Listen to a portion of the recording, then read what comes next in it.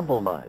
Hello, and welcome to the Humble Lounge, where we sit down to talk a little more casually about certain topics that come to mind from time to time on this gaming journey. Today, I want to talk about how playing certain remakes, ROM hacks, as well as ports of games to systems I never owned as a kid have helped me rediscover my childhood favorites in interesting and fresh ways. This is something I wasn't originally planning to talk about, but is something that has just kind of manifested itself in front of me over these last few days, so I wanted to go ahead and talk about it here, as the lounge is meant to be like a journal entry anyway. That's what it's for. So first, I'm going to talk about some old Game Boy games that received a fresh coat of paint, a game so reminiscent of Halo that I had to talk about it, a remake of a game I never knew existed until now, and a really special port of a game that was released just this year for an underrated portable console that's essentially on life support currently. And before I begin, if there are any games you've been playing recently that make you feel like a kid again, let me know down below. When I think back to some of the first games I played on my original Game Boy, even before Pokemon Blue, there are three games that first come to mind: Super Mario Land, Super Mario Land 2, and The Legend of Zelda: Link's Awakening. How fitting is it then that there are some enhancements made to all three of these games by this wonderful human Ivan Delgado, aka toruzz, who has done some work for companies like Limited Run Games. Now, I've never talked to this person, but I wanted to give them a quick shout out, as not only have they done some great work on some classics as I just mentioned, but they also have a website that gives a how-to guide on how they enhance these games for those aspiring to do things like this, which just makes my DIY community-loving heart happy. In the case of the Super Mario Land 1 and 2 games, the DX remakes that toruzz has made turn those original black and white graphics into a strikingly beautiful full-color reimagining of them. And in the case of Super Mario Land 1 DX, even the main Mario sprite has been completely redone. A feature I discovered by accident, because I can't read apparently, is that when on the overworld at any point in Super Mario Land 2 DX, you can switch between playing as Mario or Luigi. And this was such a cool feature to me. I mean, Nintendo let you do this in Super Mario Bros. 2, but then for some reason they just never really let you do this again on the fly like that in between levels until way later in some of the more modern Mario games. As for the games themselves, if you're a Mario fan but have never played any of these, they are definitely worth playing. They are really short games, which is a good or a bad thing depending on your perspective, but Super Mario Land has some of the most enjoyable Mario music of all time, and Super Mario Land 2 is easily one of the most creative Mario games out there. And in the case of Legend of Zelda: Link's Awakening, toruzz actually edited some of the text so that it's easier to read and fix some typos and things like that, which is also really nice. I played both Super Mario Land DX and Super Mario Land 2 DX on my 2DS recently, try to say that 5 times fast, and played Super Mario Land 2 all the way through, and seeing them in full color after all these years was just so nice. The next game I wanted to mention I discovered through That Video Game Show, who always shares some really sick games that have somehow slipped under everyone's radar. Now, to my credit, I didn't own a PlayStation Vita in its heyday, so I'm arriving to this party way late, but man, is it still a good time. In fact, the rest of the games that I'm talking about have all been games that I'm currently playing on my Vita. The first game in question is N.O.V.A, which stands for Near Orbit Vanguard Alliance. Super sci-fi sounding, right? This is actually a PlayStation Portable mini-game, and when I saw the footage for this game from That Video Game Show, I had to give it a try. You see, ever since I first saw Metroid Prime Hunters on the DS back in the day, I've always wanted some kind of handheld Halo experience. And no, I don't mean playing Halo 2 on a Steam Deck or something. That is cool, to be fair, but I mean playing a Halo game that was developed with a handheld system in mind. I don't know, maybe I'm weird, but my 10-year-old self really wanted a bite-sized Halo experience on the go. And through N.O.V.A, I feel like I finally found that. It is essentially an impersonation of Halo. It's very inspired by that series, and I know it's not the same thing, but the guns and environments feel really similar, and there's even an AI companion that could basically be Cortana's cousin. I've activated your mag boost, but you'll have to manage your oxygen supply. And to add on to all of that, there's also some choir-heavy music in the background that gives me all of those classic Halo vibes.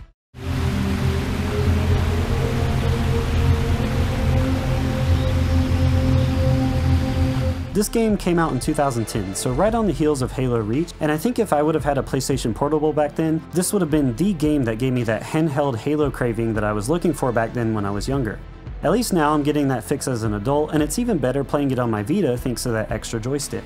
The next game I've talked about a couple times in some of my videos now, and that one is Final Fantasy Adventure. Now, the name Final Fantasy Adventure is actually a bit of a misnomer, as this game is really the first entry in the Seiken Densetsu series, or the Mana series as we know it here in the States. To be honest, Square just called it Final Fantasy here so that they could hopefully boost some sales. You can actually get this game on the Switch now too, thanks to the collection of Mana, by the way.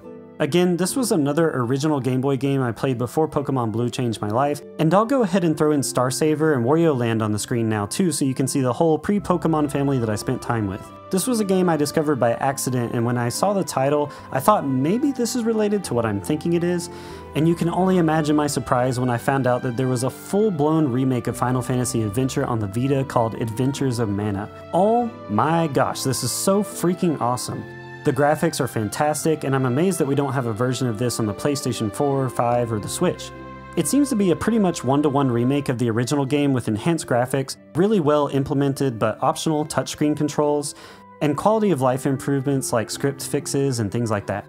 Final Fantasy Adventure holds a special place in my heart because it was my first taste of a Zelda type of game, and this was my first Final Fantasy branded experience I ever had, and I played this even before I played Link's Awakening, which was my first Zelda game.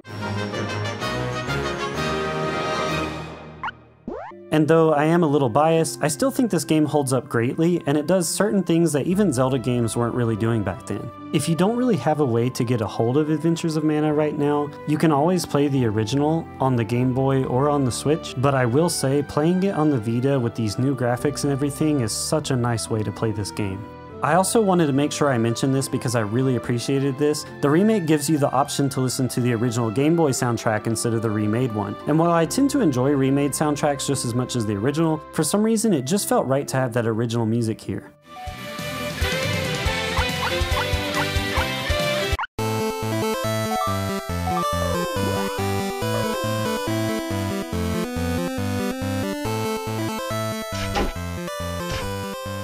It made me almost teary-eyed to experience this game again, if I'm being honest. The last, but certainly not least interesting game I wanted to talk about is a game that was almost lost to time, but thanks to some passionate people we still have it, and it just received a port to the PlayStation Vita this year. The game is called Doom RPG, and it was an early mobile phone game developed by id Software. And when I say early mobile phones, think old school flip phones from Nokia and stuff like that. It's a really unique first-person dungeon crawler game set in the Doom universe, and being both a Doom fan and a fan of dungeon crawlers, when I found out this game existed years and years later, it really intrigued me. It was successful enough to spawn a sequel, Doom 2 RPG, and the engine for both of these games was used later to create the Nintendo DS game Orcs and Elves, which is also a banger. However, none of these games have been ported on to other systems officially. Now, I actually talked a little to the person responsible for this port, Jakubito, who reverse engineered the Doom RPG PC port by the GEC Team to make this game possible to play on the Vita.